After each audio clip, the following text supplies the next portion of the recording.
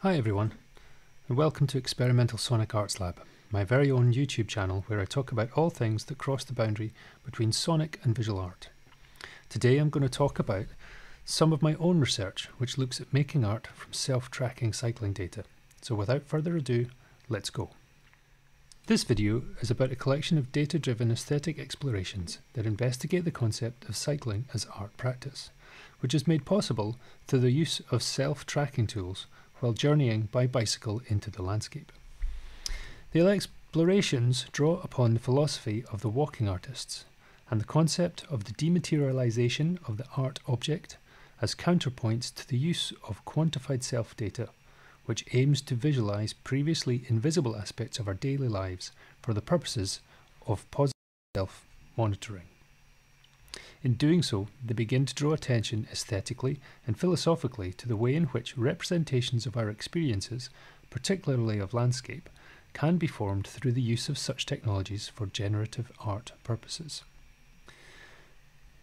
In the middle of the 20th century, the art world became preoccupied with the notion of the dematerialization of the art object, as Lippard described it. This emerged as part of conceptual art making and characterized the intention of artists to free themselves politically, economically and aesthetically from the tyranny of the art object and its associated gallery-driven norms.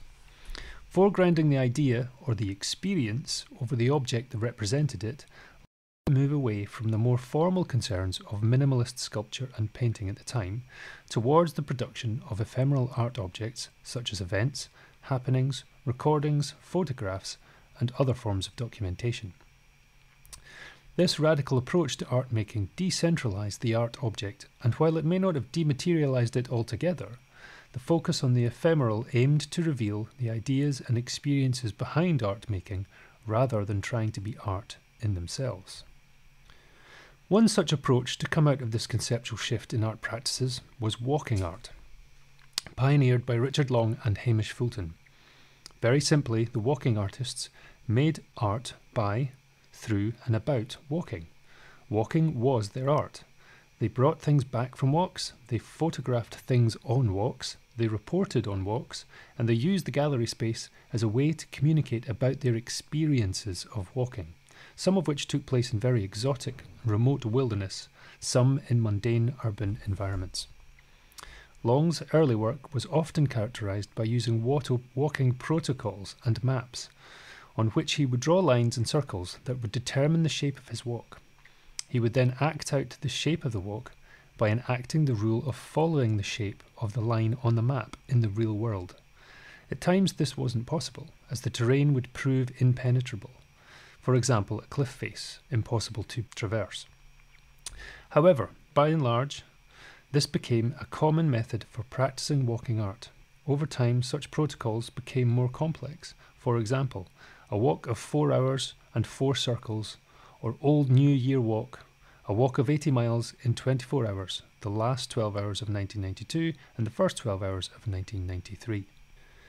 Sometimes the artwork was the map itself. At other times, it was photographs taken during the trip, or stone circles made on location, or sometimes even just statement of facts about the walk itself rendered in large vinyl letters on a gallery wall. Generally though, these ephemeral entities were often gathered together in book form to provide a specific documented outcome and latterly back into gallery spaces. Deciding from the outset that a particular protocol should be adhered to is an interesting constraint to set upon making art. It is a very useful one that has its roots in programmatic art of Sol LeWitt and others from the 1960s.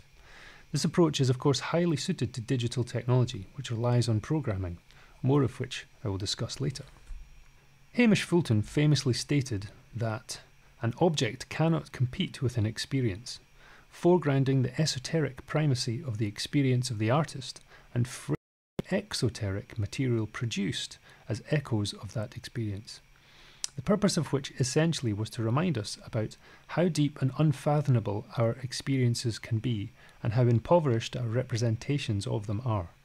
A photograph of a mountain, no matter how good it might be, is not the experience of being there, but a reduced and diminished representation of it. Putting technology and protocols at the heart of creative practice requires a certain amount of consideration and organisation before setting off to make any work. Rather like planning an expedition, one has to consider the pros and cons of the particular technologies involved, as well as how the rules of engagement will fit with their capabilities. This in turn has huge effect on the kind of outcomes that emerge from the process once it is put into practice. For the artworks I'm presenting here, the technology of the bicycle was a significant component of that process. Like any tool, the bicycle can be considered an extension of our senses and our body. Forward motion and sensory input are essential to cycling. One must physically pedal the bicycle to move, and one must look where we are going to find our way and avoid obstacles. It is a tool that extends the range and speed of walking. Physical fitness is essential to achieving this range and speed, which is challenged at every turn by difficult terrain and changeable weather. There is also always the danger of falling off and injuring oneself quite badly. If the bicycle is one component of the protocol that makes cycling data art possible, then the other is digital technology, which enables the automatic capturing of data about the cycling experience. Using two smartphones has become my preferred mode of operation. iPhone 1 is used to keep track of route data. Running an application called CycleMeter allows me to track my GPS coordinates, speed, altitude, weather conditions, and with the help of additional sensors, heart rate, power output, and pedaling cadence. The aim is to capture as much data as possible while out in the field to be utilised later back in the studio. The second phone has two purposes. Sometimes it is strapped to my back to capture accelerometer data and provides 6 degrees of motion, gyroscopic forces and acceleration in the XYZ planes. At other times it is simply used as a camera. The initial concept for producing outputs based on cycling data came from considering the way in which training data is used by professional cyclists. Training for cycling and racing is an arduous activity that requires not only a great deal of effort, but a great deal of rigour and accountability in terms of sticking to a training plan. Having raced both road and mountain bikes as an amateur at national level, I have some experience of doing this. Recorded data is usually presented in graph format and allows the rider to compare a recent training session against previous sessions to see if there are improvements in speed, endurance, threshold heart rate levels, or peak power output. Amongst the Pro Tour riders, this level of information is crucial to their daily activities, and its use is ubiquitous. It is also a core plank of the quantified self-movement and various fitness tracking devices and apps. One key training session is the interval session. Usually this is comprised of several very hard bursts of activity, followed by shorter rest and recovery periods that follow a sequence. For example, 10 minutes warm-up, 8 times 3 minutes at 300 watts, with 2 minutes of recovery in between. 5 times 5 to 10 minutes cool down. Such a session as this has a very clear pattern of activity, and it is this pattern of activity that was a testing ground for the early visualizations of cycling data that I made. The image here shows initial sketchbook ideas for visualizing interval sessions. Processing is a well-established software platform initially developed by Casey Rees and Ben Fry for digital artists to use in terms of making visual art through programming. Its range and scope is vast and ever-growing thanks to its open source ethos and the number of developers that contribute libraries and extensions to its capabilities. For me, it is processing's capacity to draw together data from multiple streams as well as its visual rendering that makes it an attractive and useful tool. When thinking about the cycling protocol for making art, one has to also think about how processing fits into this process. It can't be an afterthought. Indeed, it was the revelation that processing could potentially be used to visualize my existing data that led to the idea of consciously making art through cycling in the first place. Initially, a proof of concept was mocked up in processing using random generated data to control the alpha channel of a predominantly red square. Random data was perfect for this task, as at this stage it was only concerned with ensuring each stripe could be differentiated from one another. The logic being that if it works for random data, it will work for real data. The first image shows what this initial outcome looked like. The use of random generated data was enough to give a sense of how discrete points of data could be rendered aesthetically in a sensible fashion. However, it was far too removed from the reality of cycling data. Cycling data tends to change in an incremental fashion. Altitude, heart rate and speed all rise and fall in a fairly regular way. Perlin data provided a much better fit for emulating the rise and fall within the experimental visual problem-solving phase. The second image shows a much more even change in data visualization. Once the initial visualization problems had been ironed out and a stable form for the data had emerged, what remained was to test this out with real data. The third image shows the first outcome using real heart rate data. As can be seen, it looks very different. At this stage, the use of the alpha channel was abandoned and the code was rewritten so that incoming data would manipulate the intensity of the red channel itself. The number of rows and columns are determined by the size of the data sample, and each stripe represents 1 minute of time. The resulting image shows the 8 distinct interval periods of intense heart rate activity, coupled with periods of rest and warm-up and cool-down phases of an hour's training session. The final image shows the first fully fledged colour mixed outcomes of 3 streams of data from an hour-long ride around the block where I live. There is an initial dark section that has hints of blue showing very little altitude or heart rate data, but some speed. Then shades of mauve and pink begin to alternate across the image at various intensities. As this ride was relatively flat with some minor altitude gain, the green channel has very little effect on the image. It is essentially a visualization of putting power through the pedals of a bike to gain speed over certain distance. The variations of the colour are the variations in effort. Red, mixing with speed, blue, over slightly undulating terrain, green. Having established a working prototype that was proven to work with software protocol for visualizing cycling data, it became apparent that this process had the potential to be used to visualize any length of ride over any kind of terrain, and in doing so, the resultant visualization should not only clearly represent that data, but it should also begin to establish color patterns for the kinds of experiences that cycling involves. For example, purples, mauves and pinks tend to show that part of the cycling experience where the rider is putting in significant effort to travel relatively fast over even ground. The more intense these colours, the more intense the activity. Similarly, areas that are strongly green-blue in colour show a rider is essentially travelling downhill at speed without putting much effort into pedalling. The more blue the colour, the faster the rider, and the more green, the higher up they are. Areas of strong yellow should highlight the highest altitudes and greatest speeds as the colours mix. Furthermore, areas intense in red-orange show where a rider has put the greatest effort into cycling uphill. The stronger the colour, the steeper the hill and the harder the work. If we compare this image with the next one, we can see that these two images represent the same rider and the same route, only 13 months apart. There are obvious similarities between the images. Similar groups of colours appear at similar points in each image, but they are subtly different. So while the terrain is the same, i.e. the green altitude profile of the colour mixing is unchanged, the speed and effort of the rider is subtly different. This may reveal a number of factors that underlie the differences in the image, for example, the fitness, energy levels of the rider.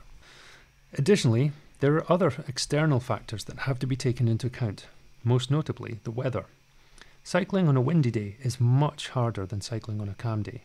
Thus, images with more intense pinks and less blues would reflect the extra effort needed to cycle against the wind. Precipitation can also have a dramatic effect on speed and heart rate. Take this image, for example. It is again nearly the same route as the other two. The greatest significant difference between this image and the other two is that this ride took place in terrible winter conditions. During the first half of this ride, windy and rainy, which made progress slow and effortful, accounting for the upsurge in strong pinks and mauves. However, during the second half, which is characterised by the increase in green, the rain turned to snow and actually made it impossible to continue cycling around the route. At one point, I had to take a diversion, dismount from my bike and push the bike downhill as it was so unsafe to ride any further. The increasing green to dark section shows this icy descent, capturing the change in altitude, drop in heart rate, and my lack of speed. Iconic representations of places, such as photographs, show what a place looks like and tend towards the objective end of representation. From them, a certain amount of information can be assumed about what it must have been like to be there. For example, the barren landscape, the strong light, the implied heat from the sun. These are exoteric outputs that describe experiences from the outside. By contrast, esoteric art comes from the subjective end of the representational spectrum. They try to express what things actually feel like rather than what they just look like.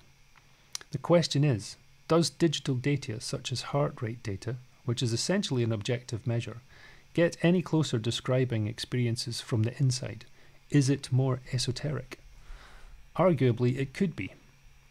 While any mediated representation is never the direct experience, following Fulton's aphorism, arguably, personal data, such as heart rate, is much closer to the real sensations of being.